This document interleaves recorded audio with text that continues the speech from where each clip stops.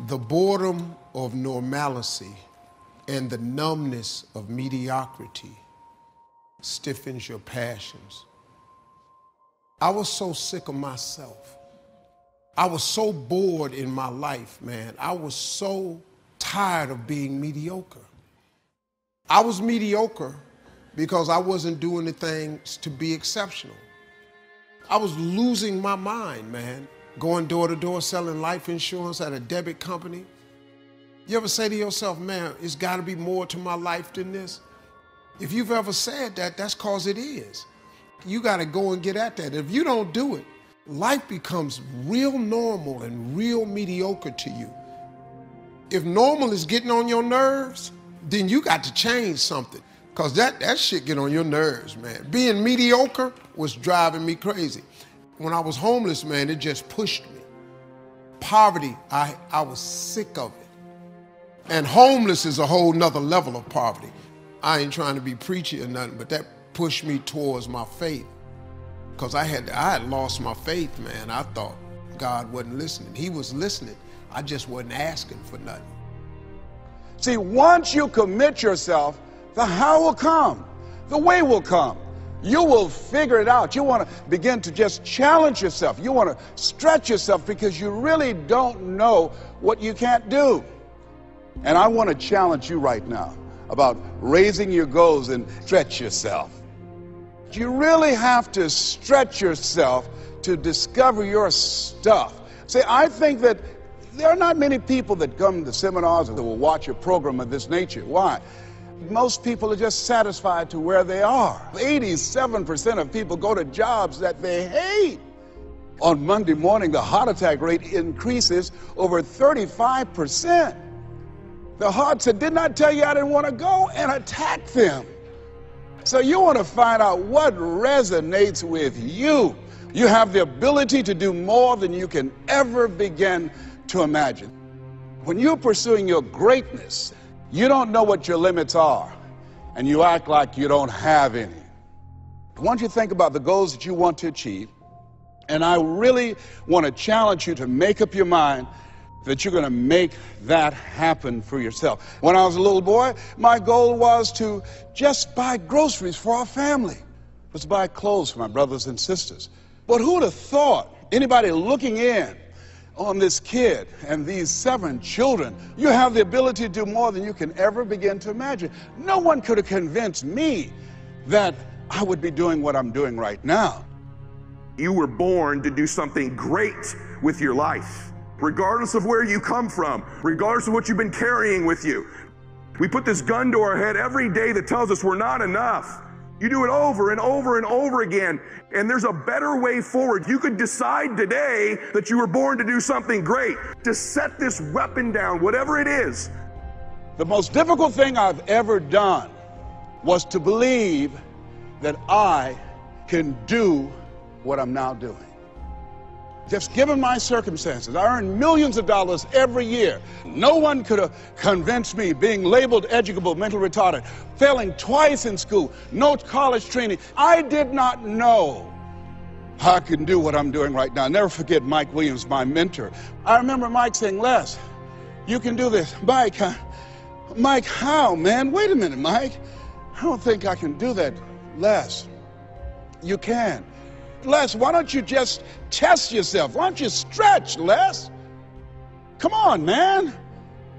And here's something I realized. Write this down. Sometimes you have to believe in somebody's belief in you until your belief kicks in. You have this kind of convoluted, limiting belief about why you can't do something. That's this your own BS story you keep telling yourself. How about you just decide it's a lie, even if it is true? See, most people never achieve their goals because most people suffer from possibility blindness. It's not what you don't have, it's what you think you need that keeps you from being successful. It's not what you don't have. See, I was focused on what I didn't have. I was focused on the negative things. I said, negative things are the things that you see when you're not focused on your goal. What do you come with that you have within you? This is not what I was believing for, but it's close. It's good enough. I was hoping for that management position. Didn't work out. This other job is good enough. You don't have to settle. Now, you may have some good enough areas in your life, but don't stop there. You have to keep stretching, keep believing for the fullness of what God promised. What God has spoken over you will come to pass. Not partially, not to where you say this is good enough. He's going to do it even though it seems too late, even though you've made mistakes. God has some of these who would have ever thought blessings coming your way. Favor that doesn't make sense.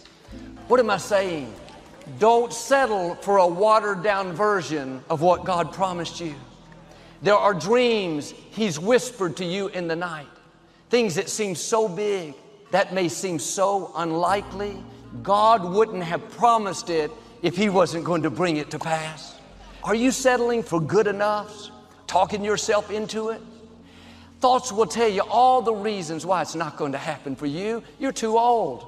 You've made too many mistakes. You don't have the talent, the resources. None of that stops our God. There are some far out things God has in your future. Goals and dreams that you can't accomplish in the natural. The good news is God knows how to do the extraordinary. But sometimes the reason we settle is life hasn't turned out the way we thought. Unfair things have happened. Now we've lost our passion. The truth is, we've all had bad breaks. We can all find a reason to live offended, angry, but if you'll refuse to settle, on the other side of that hurt is a new level of your destiny. Press past the disappointments. Press past those lonely nights. What if my father would have settled in poverty? I wouldn't be up here. What if Joseph would have settled in bitterness, betrayed by his brothers? He would have never become the prime minister of Egypt. Amazing things await you if you just don't settle. The enemy would love for us to get so discouraged, so disappointed that we settle on the way to our destiny. This is what happened with the Israelites. God brought them out of slavery, made it next door to the promised land. But when they saw how big the people were, they became too discouraged to believe. They settled in the desert. I believe many of you are next door to your promised land. The question is, are you going to settle there, or are you going to stir your faith up? These giants may be big, but I know my God is bigger.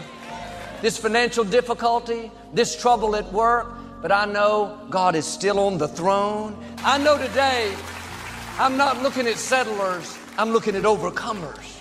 I'm looking at victors, not victims.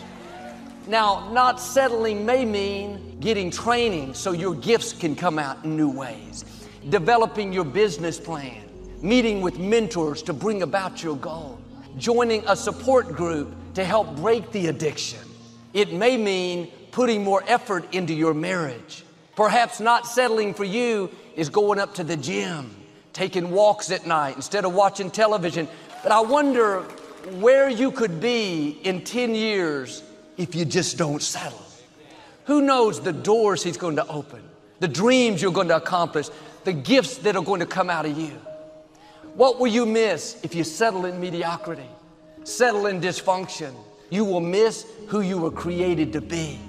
Friends, what's in front of you is way too important to settle. Don't let good enough become good enough. Get your fire back and go after the destiny that belongs to you. How do you know when you're successful? Do you have to be a millionaire? No. All we ask of you is that you earn all you possibly can. It doesn't matter 10,000 a year or $1 million a year. It doesn't matter as long as you've done the best you possibly can. Be the most you possibly can, and here's why. The essence of life is growth. To do the best you can. And here's what's interesting. Humans are the only life form that will settle for less. Now, why wouldn't human beings strive to their maximum possibility? Here's why. Because we've been given the dignity of choice. And here's the choice: to become part of what we could be, enough to get by, or to become all that we can be.